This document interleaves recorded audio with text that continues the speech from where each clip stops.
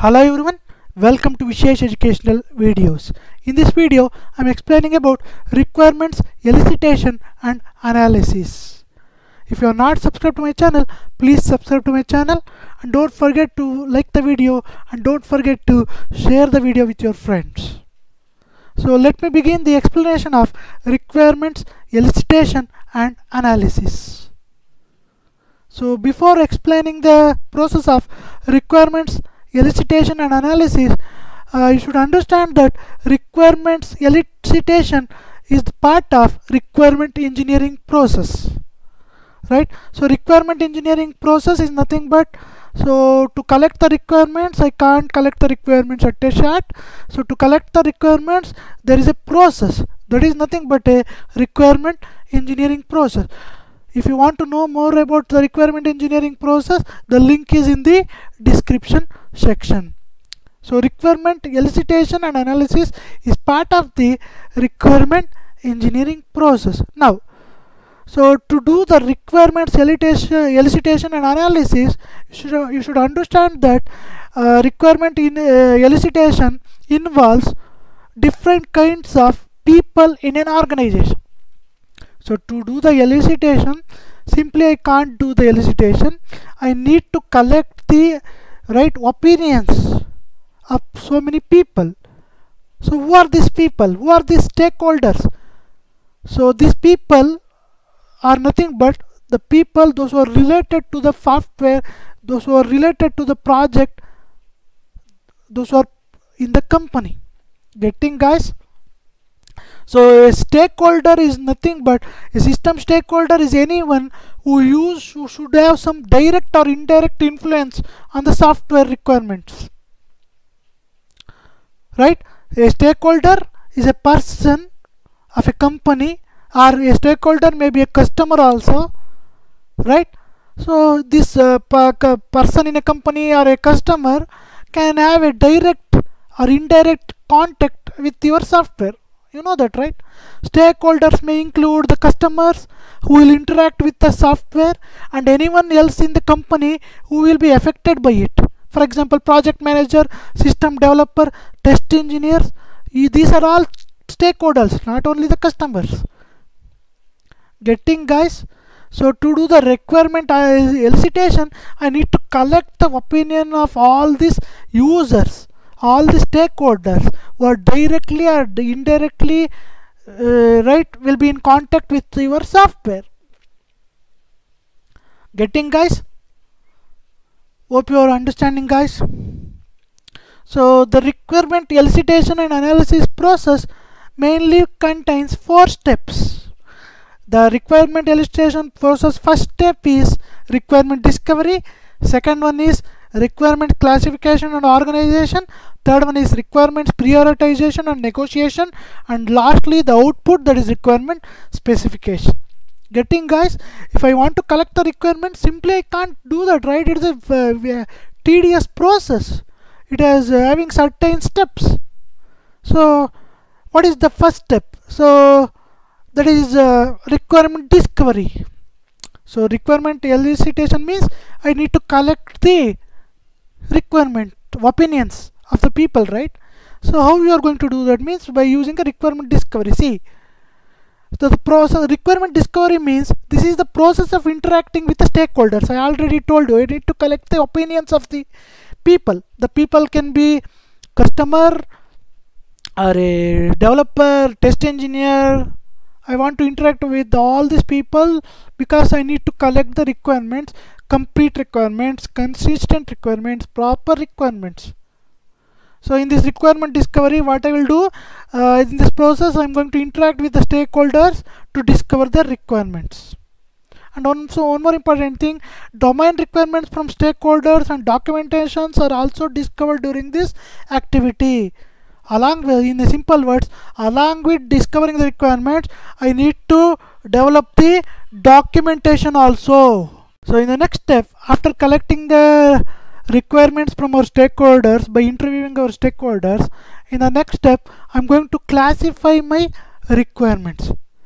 Why I need to classify? Because after collecting the requirements from the stakeholders, that requirements are unstructured. Unstructured means For example, authentication feature requirements can be grouped as one group. Now, for example, consider it as a banking application. So, authentication requirements can be grouped as one group. Create account features requirements can be grouped as another group.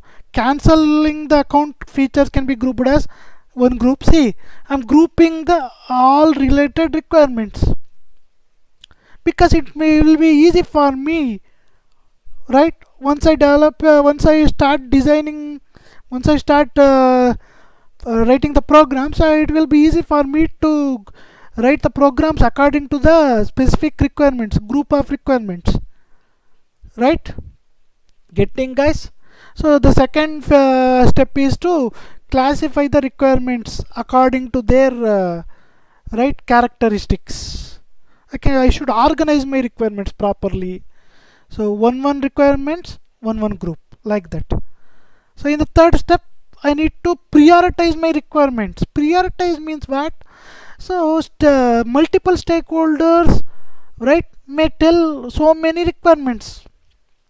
When stakeholders tell so many requirements, some of the requirements may conflict. For example, so if I consider two customer requirements, one customer requirement may conflict with the other customer. So this conflict should not be there, right? And moreover, stakeholders may tell so many thousands of requirements, but I can't include all the 1000 requirements in my software. I need to give the priority. Priority means I need to give the importance. Within 1000 requirements, maybe I can select 300 requirements, only 300 requirements. I may left 700 requirements. Why? I need to prioritize them. I need to select the important requirements. And I need to avoid the conflict, repeated requirements. No, duplicate requirements needs to be avoided. I need to select only the important requirement. I need to negotiate with the customers. Yes, I have to make them understand. I need to make them understand, no, these requirements can't be added because these are less important. I need to negotiate with them. I need to include only the important requirements. That is the third step. Getting, guys? So requirement collection is not a simple process. Elicitation you have to do, right? Elicitation you have to do, prioritization you have to do, classification you have to do. Getting, guys? So you have to resolve the differences because stakeholders may not agree. Yeah, no, they may compel you to include their requirement. No, I have to negotiate with them. I have to compromise with them. Right? Getting, guys? Like that. So first you have to discover the requirements. Next you have to classify. Once the classification is over, you have to prioritize them. Thousands of requirements will be there in the group. No, I can't include all of them. You have to include important requirements. That is the third step. Lastly, this is the final output. This is the requirement specification document. This is the final output. The requirements are documented. Documented means you have to create a file. You have to create a file of all the requirements. Getting, guys? Getting? So this is the final output. This requirement specification contain all the requirements from all the stakeholders. So eliciting and understanding requirements from system stakeholder is a difficult process. Definitely. Why? Yes, you collected the requirements. Now the requirements are ready. But to collect these requirements, it's not an easy job. You have some difficulties. Why? What are the reasons? First reason, stakeholders often don't know what they want from the computer system except in the most general terms. Sometimes stakeholders, they don't know what they need actually. Right? They may find it difficult to articulate what they want the system to do. For example, they may demand some unrealistic requirements. Unrealistic means theoretically they may tell like that, but practically it is impossible for us to develop it. They are unaware of the cost. They can tell, but what about the cost? Getting, guys? They may don't know what to expect. This is the first difficulty. Excuse me. The second thing, stakeholders naturally express requirements in their own terms and with implicit knowledge of their own work. That's, for example, if our engineers don't have the experience of the customer domain, definitely they will face it difficult. Suppose if a customer is telling about the banking requirements, our developers also should have the knowledge of the banking domain, otherwise it will become difficult. That is the second difficulty. And third one, different stakeholders have different requirements, which may they express in different ways.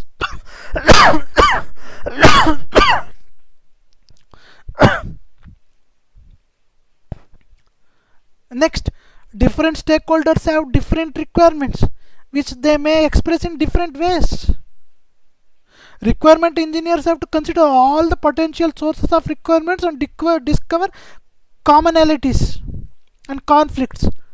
Because sometimes what happens when different stakeholders tell the requirements in different ways, we may get the same requirements more number of times. That's why we have to check for the common requirements, and we have to check for the conflict requirements, and we have to filter them. We have to filter them. That is the difficulty, right? So next, what is the difficulties? Political factors may influence the requirements of the system. Political factors means what? Managers may demand for specific system requirements, because that requirements from managers may easy their job, right? Along with that, it may increase the reputation of the manager in the organization. That's why political factors may play the role here. The economic and business environment, lastly, in which the analysis takes place, is dynamic. For example, the requirements may change after some time. That is very difficult for the engineers to accommodate it. New requirement may emerge from new stakeholders who are not originally consulted, right? So new requirements may arise. It may be difficult for the engineers to accommodate it. Getting, guys? So these are all the difficulties we face while doing the elicitation. So hope you understood the concepts. Suppose if you have any doubts, please post your doubts in the comment section.